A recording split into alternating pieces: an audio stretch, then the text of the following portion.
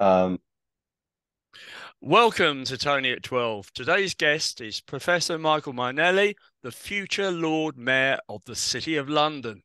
Uh, we're in conversation regarding Michael's journey from Seattle to the City of London. Michael, super to see you. Great to be here, Tony. Always a delight to chat to you and the audience in the islands. Thank you so much. Right, you were born in Seattle, a city famous for the Space Needle, monorail, Boeing, Starbucks, Microsoft, and Frasier. Yeah, I quite like the last one. I'm a big Frasier fan, to be fair. We too. But I did leave when I was 6 months old. All So right, so it was a nominal stay, yeah, but having founded Microsoft in his infancy, he then moved on. No, you then moved down to Orlando. I had a quick look at Google. That's 3,074 miles by road from Seattle. well, to be honest, it's even more complicated than that. I went to 18 schools in 4 countries, and we as children used to have a definition of moved. Everything had to go into the van and come out of the van. Right. So things like staying for 2 weeks in serviced accommodation or something didn't count as moves. And I had about 26 moves in my period. There were six children and obviously two parents. And it was like, and by the time my father passed away, sadly, last year, I think mom and he had something in the order of 65 moves between Good them. heavens. Yeah. Yeah. So, Very so no, mobile. Up, yeah. mobility plus. Let's talk about schooling because I mean obviously you did fit a few visits to the schooling with your various moves, but of course you went to Harvard, Yeah. so that's what fairly close to Boston, isn't it? Apparently, Well, we sometimes cross. they don't necessarily admit that. And then the London School of Economics, Trinity Correct. College Dublin, Correct. and Harvard College, is that the same? Was that a sort of return trip or? Yeah, it's the same. Yeah, So, yeah, yeah, yeah. What did you study there? ooh. Well, Harvard in the 70s, as much of the Ivy League, was in a fit of liberal arts, which I hasten to add, I thought was absolutely fantastic. And so what you did was you did 32 courses over 4 years, Hmm. sort of for each term. And I deliberately wanted to have the widest variety I could possibly have. And to do that, I went up originally intending to study physics. I did study physics, but I also did anthropology, Latin, linguistics, Russian literature, Greek, chemistry, biology, the lot, because you could do them all if you knew your way through the system. And that meant taking it. I worked out in my second year that my concentration, as it was called, would be government because government only required me to do 8 modules in the department, Right. of which one module could be statistics, one module could be history, one module could be economics, one module could be writing, leaving me with just four. And the four that I chose were one with Henry Kissinger, Yeah. one with what's it, Edwin O. Reischauer, the great Japanese Chinese expert, one with Otto Eckstein, and one with Nye. So, who wouldn't do that? So I really got out of Harvard with a degree in government, which wasn't government at all, and that was great. And then I went off to Trinity. I was actually working, and I went into Trinity. I managed to get onto their fourth year mathematics and engineering course because I did actually have the qualifications. And then at LSE, I did a doctorate in statistics. Mm. So not your normal trajectory of doing all of your kind of hard math sciences up front. It was all spread throughout, and technically the degrees came at the end. Yeah, yeah, but an interesting time, and obviously, am I right in thinking, at some stage it was probably a toss up between academia and, business? Definitely, or more arguably, research. I Yeah. I love research. I was paying my way through university doing postgrad research Mm. in architecture, land planning, cartography, missile systems. So I was actually getting paid as a postgrad researcher, from the time I was about 18. that's the only way I could afford to go to the school. Yeah. Because it is a darn expensive school. So I've always been attracted by the research side, but I had started this enormous mapping project in Switzerland in the late 70s, which ultimately became something called Geodat, and another project called MundoCart. These were the first digital maps in the world, sort of Google Earth 1983. We brought out a CD-ROM. And that kind of made a fortune. It's also why I came to the UK. We were, frankly, after cheap labor in Cambridge, you could get a Cambridge graduate for about £1,700 a year. So we set all of that up between what was 82 and 85. Big Bang had hit the city in 84, and I started paying attention to that. And I thought, oh, they're going to need computers too. But when I got to the city, I realized that finance was also equally fun and interesting. So I qualified as a securities trader and qualified as an accountant. So I've always been kind of wherever finance meets technology, I have a lot of fun. Yeah. And of course, past conversations that we've had have sort of looked at various aspects of your life from that point of view. As far as you're concerned, obviously London became a major attraction as a place to be, to live, to work in, and everything else. Is, you know, how did that come about? Was it just you like the place, or? Well, I mean, what not to like, and we always have the old Johnson quote. I'm certainly not tired of life yet. Although I did hear a good one the other day. You know, that this cost of living keeps increasing, but living is still popular. Anyway, so, Okay. I love London. Yeah. Always have, and Yeah. I love a lot of other cities too. Yeah. But Sure. Yeah. London was, if you go back to the 1970s and 80s, it was actually arguably the easiest city internationally. One, because what people forget is exchange controls were still in place in large chunks of the continent. And to be fair, London only removed exchange controls in October 79 under Thatcher. It's one of her first moves. Second thing was air traffic, air travel. So if you liked international travel, it's air. And remember, you had all of these national carriers charging you, nosebleedingly high sums of money to travel. And London had a moderately free market. So I was very anxious, having left the Swiss company, Petroconsult, nice company, in 85. I wanted to set myself up in a place where I could find it easy to travel in and out. And London fulfilled that. And of course, it's cosmopolitan, it's exciting, it's interesting. Visas were very, very light. So, you had lots of interesting people coming in.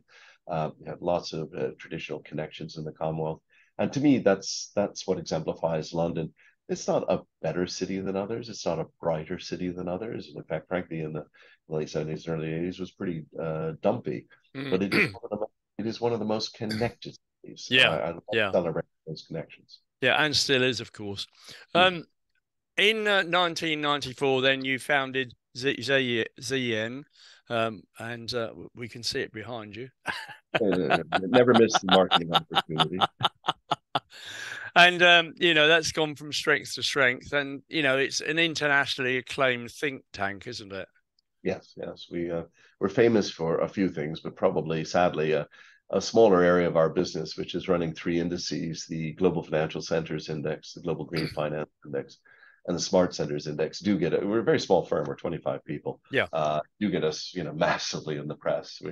I have a friend who runs a very large insurer, a very, very, very large insurer, and he always brings to his marketing department his searches on us in the press, which are half the size of his gargantuan 100,000+ man firm. He's kind of, why can they do this and we can't? Go as a consultant.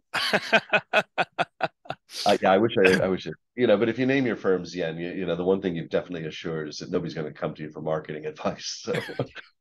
True. Now, you're involved with the Gresham College, which is an institution going back a long, long way, isn't it, to the time of Sir Thomas Gresham. Tell us a little bit about your involvement on that. Yes, well, Gresham is just a phenomenal institution. People say it's a hidden gem. Of course, you hate that, but it's less hidden these days. It's getting a nigh on 20 million lecture downloads a year. Wow. It founded, but basically, if you go way, way back to the late 1400s, Erasmus and a number of others, we call them humanists today. But the phrase that they used for themselves was the new learning. They said, we are the new learning. And this was the early stages of the, well, effectively of the scientific method. And in fact, Thomas Moore and John Collett were actually New Learning adherents. They were also Mercers, and interestingly, amongst the Mercers was Thomas Gresham. And Gresham had been doing a tremendous amount of work with the Low Countries over the years. So he's born in 1519 and he dies in 1579. And he brought three inventions to the UK, or inventions. One was the first bourse. That was originally in Ghent, then Antwerp copied it, and then he brought it over and said, we ought to have this. He brought the idea of the shopping mall. He also brought, believe it or not, we only found out when we did a biography of him 4 years ago with John Guy. He also brought double entry bookkeeping. So those are three things he did. But it wouldn't have made much of a difference, except that the Low Countries then picked a fight with the Spanish. And here Gresham almost had a ready-made infrastructure for their ideas to come over. When he died in 1579, he left his money, and he was, there are arguments about the history of this, but certainly in one sense, he was grotesquely wealthy.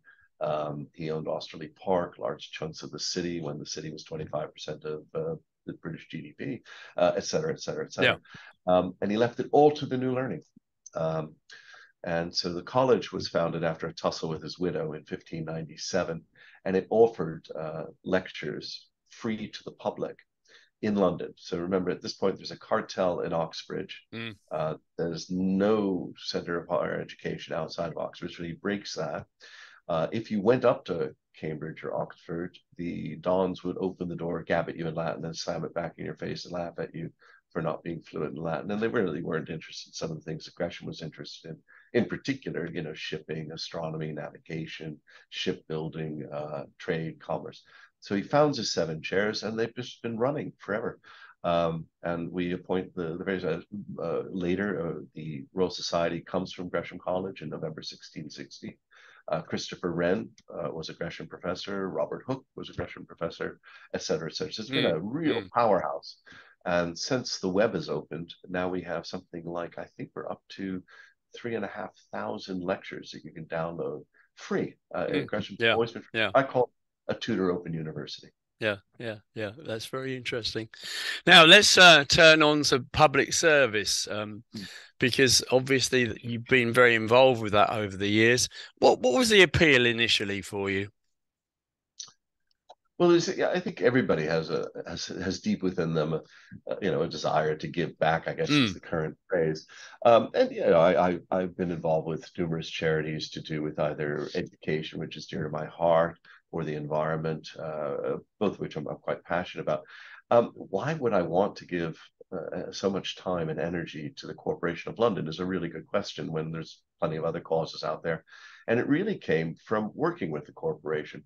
Yeah. So the corporation is, if you want to take one really interesting point of view, it's the oldest worker residence cooperative.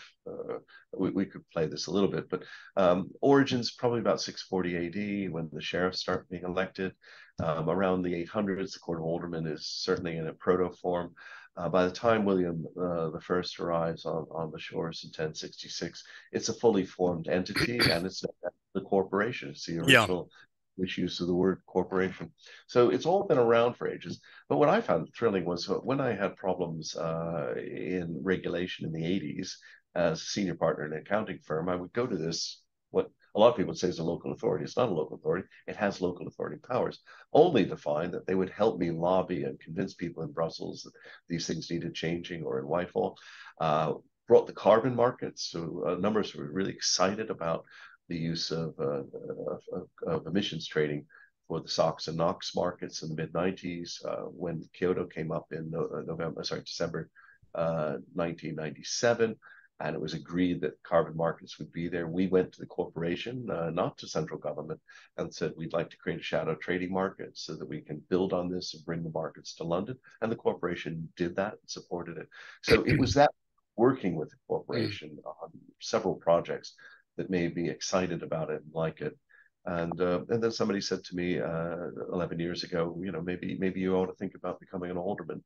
And I said, how do I do that? And they said, well, you run for office. And so I ran for office. I've had a long, strong personal affiliation with Broad Street, which stretches from Liverpool Street to Bank. That's my ward. And so when I ran in my ward, I knew the people and, got elected and got re-elected. So I'm Yeah, yeah. thrilled to be the alderman for Broad Street rather than just an alderman. And then, of course, you went on to become a sheriff, one of the two sheriffs, and you've got a 2-year stint on that one due to COVID.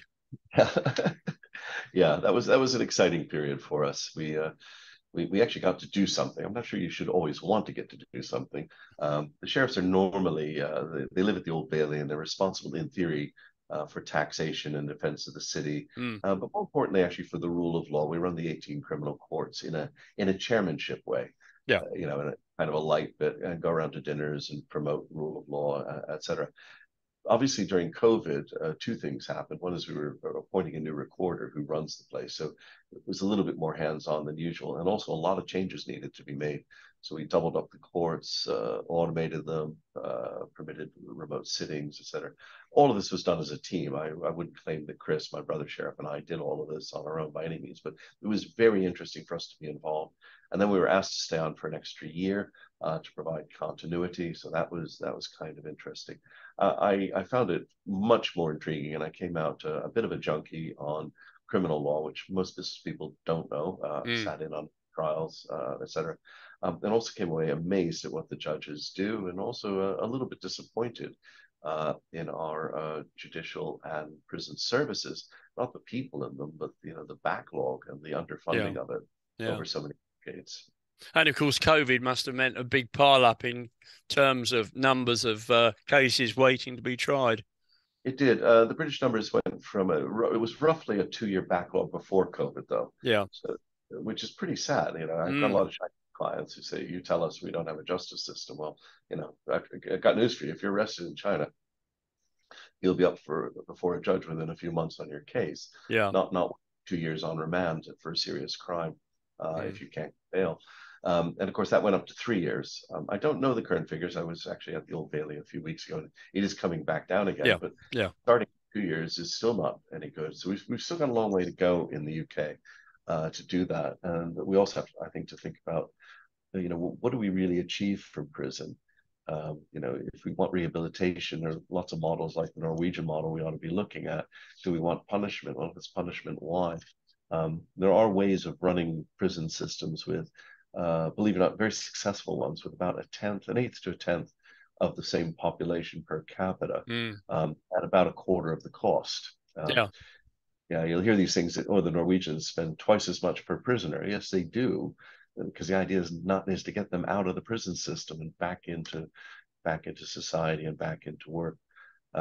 So I would encourage, and I have been since I haven't found a sheriff yet who hasn't come out much more of an evangelist about the need for improvement. Having actually seen it at the sharp end, as it were. Yeah. Or one bit of the sharp end. I think anybody in the system would say, well, he's still naive. He's only had 2 years, and they're right. But at least you come out with a better grasp of what's going on, rather than the sort of view that me, for example, as a layman, possibly has on the matter. Now let's get on to the business in hand, Michael, because the Lord Mayor of the City of London, not to be confused with the Mayor of London. Who? And quite, and it's you, or will be from Michaelmas. Yeah, well, let's firstly, your very generous introduction was just for the record. My position at the moment is there are 25 aldermen in the city, and those who have been Lord Mayor are what's called past the chair, and those who haven't been are not before the chair. They're called below the chair, which I think makes people who've had the chair feel very good. So I'm what's called senior alderman below the chair, and then the sort of formal city phrase would go, and subject to election, likely to be the next Lord Mayor of London. Yeah, okay. So I didn't mean to create a situation that was embarrassing.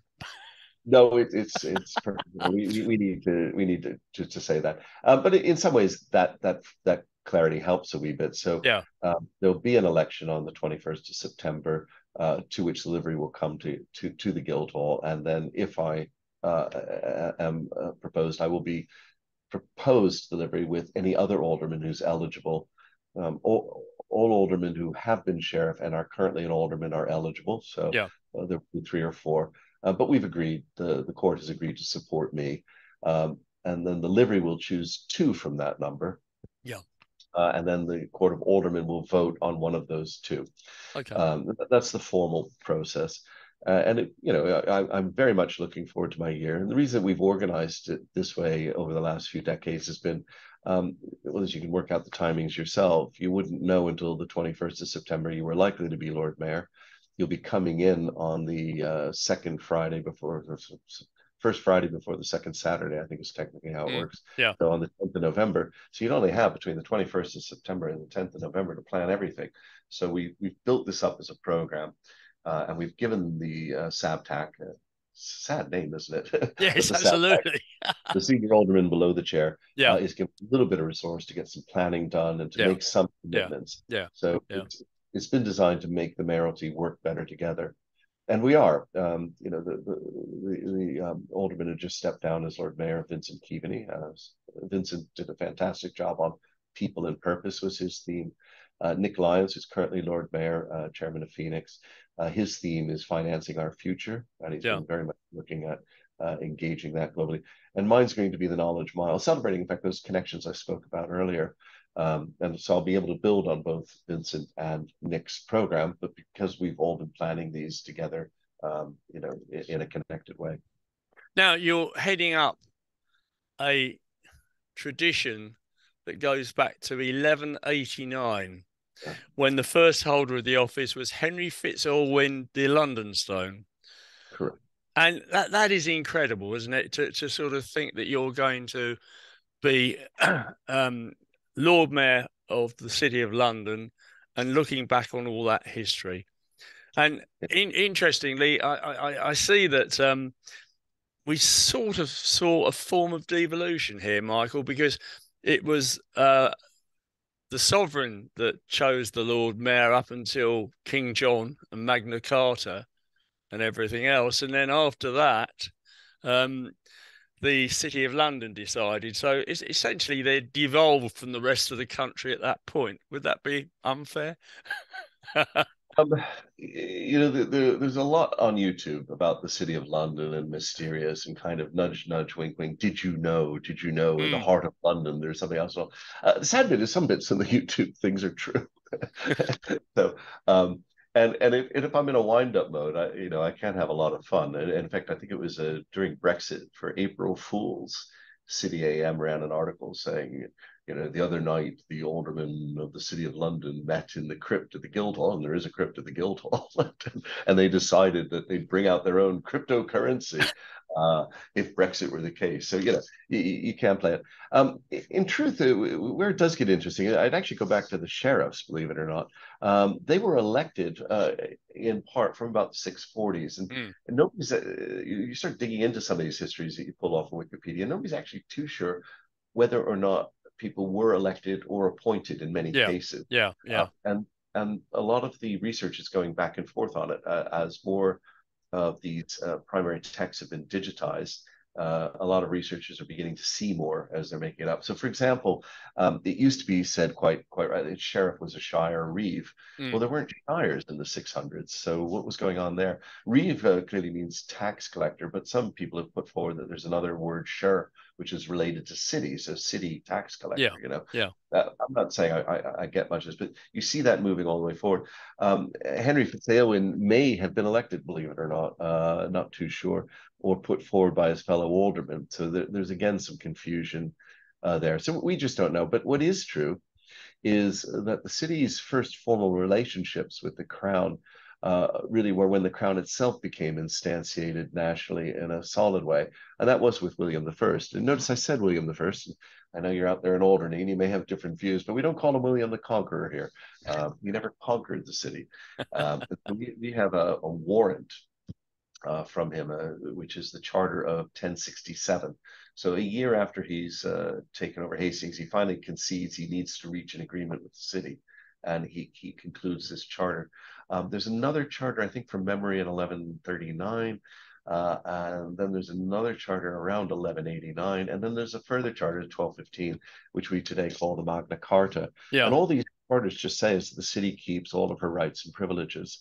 What's of course interesting is that there was an act in the 1800s that that establish the legal basis for entities like us. And the Corporation of London is what's called incorporated by prescription from time immemorial.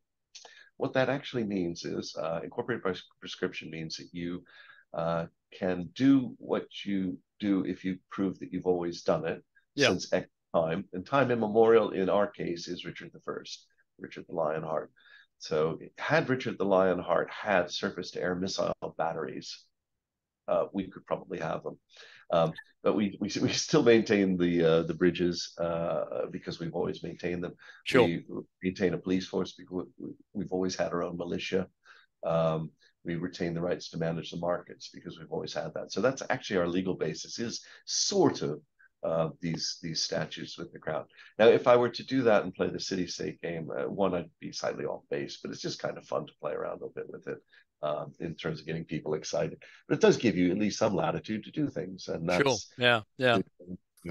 I guess we got to mention Dick Whittington, haven't we? We have to. He was actually alderman for Broad Street, but then he went renegade, and he became an alderman for Lime Street, which is a bit of a shame. But yeah, no, and in fact, Dick Whittington is still relevant today. The Mercers still maintain his charity. The almshouses that are still being funded out of it. It's difficult to describe how in the medieval era, well, in fact, even up into the 70s, many people would actually give their bequests would go to the Corporation of London. Yeah, they trusted the corporation to see their bequests through. That was the case of Whittington, and that was the case of Gresham. And the sums that they left were gargantuan in relative GDP terms, but wisely invested over centuries. They're still gargantuan sums. Because interesting, I read in one of the bits of research that apparently he sold the cat to a Moorish prince who paid a fortune for it, and that's how he financed himself. I've heard that one, but I can't. Well, you obviously can't corroborate it. Now, tell me about the fact that the Lord Mayor of the City of London actually has precedence over all individuals except for the sovereign. Oh no, that is definitely a fiction. It is. Unless you're inside the city walls. Yeah, quite. Yeah. And then it does apply, doesn't it? In truth, we are delighted when people from the court or people from government come and visit. They are our guests, and we are fine. But yes, there are some protocol issues, which mean that the Lord Mayor does take precedence in a ceremonial sense. There's no legal basis for it. In fact, one of the weirdest things I found out being sheriff was that there's no legal basis that the sheriffs are effectively kind of adjutants to the Lord Mayor. It's just city protocol, and that's good. We like our tradition. We like upholding them, and we're proud of them. As you gather, one of the things you're going to be an alderman or get involved with the corporation, you better like history because it's going to come at you. Because it's going to come at you big time. Absolutely. Now, after you are inaugurated, is that the right word? Well, elected and then installed. So okay, after you elected and installed. Elected on the 21st, and then on the 10th of November, there's a ceremony called the silent ceremony. Yeah. And it's called silent ceremony because the Lord Mayor says about 5 words, and that's about it. And it takes about 25 minutes, and it's held in quiet in the Guildhall itself in front of about 600-700 people. And what happens is the outgoing Lord Mayor hands over the keys of office, the purses, all of that's handed to the new mayor, and then they take their office. The following day is far more exciting. There's a big parade, the Lord Mayor's show, which is absolutely thrilling, and we have a really great time doing that. And then you get to the serious business of doing the job. Yeah. Now you will be known as the Right Honourable Lord Mayor of London. Does that mean that you've got access to the Privy Council during your year, or? No, it's got there's no relationship between the terms. Right Honourable was an honorific, which was common, and it applied to the Lord Mayor, but there's no Privy Council relationship. Yeah. So from that point of view, you have the title, but you're not going to have to sort of get too involved in politics. Well, we did have when Her Majesty passed away. We were the aldermen are actually part of the Council of Succession or whatever it was called. So yeah, we did have a small role in that, which is to say, yes, we like it. Yes, I thought we watched as much of that as we could, and it was noticeable that one of the first ports of call was the city, wasn't it? Well, in fact, it is that's written into this that we are the first Yeah, protocol. yeah. Yeah, it's part. It was again part of the monarchy trying to establish a relationship with the city, knowing that it was sort of in and out at the same time. It's if you look around the world, you'll find many capital cities in countries which are centralized have this sometimes difficult, but certainly a potentially tense relationship with whatever the governing monarchy or national body is. So Paris to the National Assembly, for example, it can get quite touchy because you've got somebody who is potentially, in theory, able to overthrow, if you see what I mean. That's certainly not on our minds, but you see where I'm headed. When you get into federal systems, say take America or Germany post-war, those sorts of structures are a little bit more relaxed about mayors and things because there's no one overweening mayor. A lot of the conventions that have evolved over the centuries have been to achieve a good state of balance between the mayor of London, the Lord Mayor of London, and the central government. So, looking at your schedule from September onwards, it's going to be pretty busy, isn't it? Yeah, In terms of yeah. promoting the city and everything else. Well, that's the core role is promotion city, and it probably divides into two major chunks, internal and external. Internally, my program is what's called the Knowledge Mile. I'll be celebrating the connections that London has with the world about knowledge, and London is a place to get things done, to have solutions to big problems. Yeah. We'll be doing a lot around the Sustainable Development Goals, but what London can bring to bear in science and technology, as well as finance and business and professional services. So we'll be really pushing that. We actually have more people working in science and technology in the city than we do in finance, technically, at least at the level of what their jobs are. And it's always been that way, going back to the Royal Society foundings in science. So that's one chunk of it. I'm hoping to have a few experiments in London where we can see that we're doing things. And we'll be certainly convening a lot more sessions. It's our convening power that makes us powerful, to convene and get people talking about improving productivity in the nation by getting people to work together and deliver. Abroad, the Lord Mayor visits typically about 25 countries with approximately 100 days out. So 365 days, 120 working ones ish, about 100 will be spent out of the country visiting those 25 nations. And in that, I've got a couple of highlights. Every Lord Mayor seems to get a highlight. So I'll certainly be down at COP 28 in the United Arab Emirates, because the city has been supporters of pre-COP, Rio, everything. We had the first Clean Air Act in the UK in 1953. The city's really great on green and green finance. And then, of course, we've got the Olympics in Paris the following summer, which I'm also looking forward to. So those are two big parts of the package, and we'll be running across a whole slew of countries promoting London as a place to solve those problems and trying to encourage more and more connections here for the benefit of ourselves. Let's be frank about it, but for the benefit of the nation and hopefully for the benefit of the world. Yeah. Now, you've mentioned your various tasks ahead, and of course, you are going to be Admiral of the Port of London. So you've got a nautical thing there to contend with, Michael. Oh yeah, you got about you get about 85 ex officio type posts. Yeah. Provost of City University. Oh, well, in fact, president of Gresham College. So looking forward to, I actually am genuinely looking forward, being a nautical guy, very much looking forward to being Admiral of the Port. And there's a tradition, I'm teasing the officers, but I'm not teasing them. They think I'm teasing them. I'm kind of serious. There was a very, very old tradition which lapsed only in the late 1800s, and that was to visit the Thames boundary stones. So the Admiral of Port would go upriver to Staines. There's a boundary stone there marking the limits of our waters. And there's another one down just outside Chatham, so in Lower Upnor. And I'm hoping that we could at least get a boat to go to both ends and that'd be good. Yeah. That would be really good.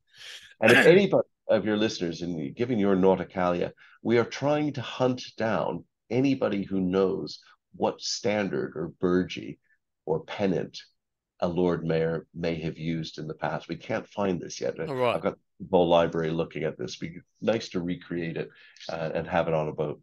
Well, we'll try and find out from this end for you. Thank you. Answers You on the probably got a spare one, postcard. Michael. Yeah, that's it. So, Lord Mayor number 695. Yes, it's a big Change of residence. Do you actually yes. will you actually live at the mansion house or? Yes, I'm going into council housing. Right. Okay. Social housing. Social housing. Yeah. So yeah, we're no. You almost have to. Funny enough, Yeah. Sure. Yeah. I found staying in the Old Bailey was worth it for a couple of nights a week because it just saved that time of getting in. But at Mansion House, your first meetings start around 7, so you're up at 6 getting ready. It's at 7. You most nights you won't get home. You got to be there. Yeah. We won't get in bed before midnight. Yeah. But of course you want it, so it's sure, dedicating it for your life to make a difference. Yeah, but very much so. So I'm excited. My wife's excited. She's thrilled. She was an enormous help when I was sheriff, and she's looking forward to doing it. That's really good. That's really good. Yeah. I'm afraid we've run out of time. In fact, we've probably gone a bit over time, but can I take this opportunity of thanking you very, very much for sparing me time? It's always a pleasure to speak to you. Possibility of another one before you actually? Sure. Not only that, I'd love to chat to you about a number of subjects. We haven't spoken, for example, recently about need of renewable energy, which I think is thrilling. I'm actually down in Guernsey this week on Thursday night and Friday. If any of your listeners are in Guernsey and want to link up in the bar, so we're doing that, and I'm hoping I can get a trip to the Channel Islands scheduled as Lord Mayor. I don't fully control that budget. And I am at least, I've put the idea forward that that's something that I would be keen on doing, is get the islands. That'd be really good. Well, wish you all the very best. I know it's going to be a total success. Nothing can go wrong. No. You take care. You're too kind, Tony. I'm looking forward to seeing you and chatting with your listeners in the future. Thank you very much, Michael. Really appreciate it. All the best. Bye. Bye.